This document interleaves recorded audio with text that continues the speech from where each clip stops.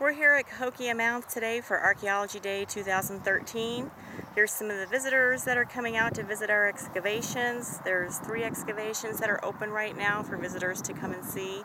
We have the Palisade excavation going on where they're looking for the east side or the northeast corner of the Palisade. We have the Copper Workshop excavation that's just being opened for this year over here. This is at the north end of Mound 34. And then we have Mound 34 excavation that's been going on. Washington University students have been working over here for the last several weeks. You can see the flurry of activity, visitors helping to screen dirt and helping to dig for artifacts.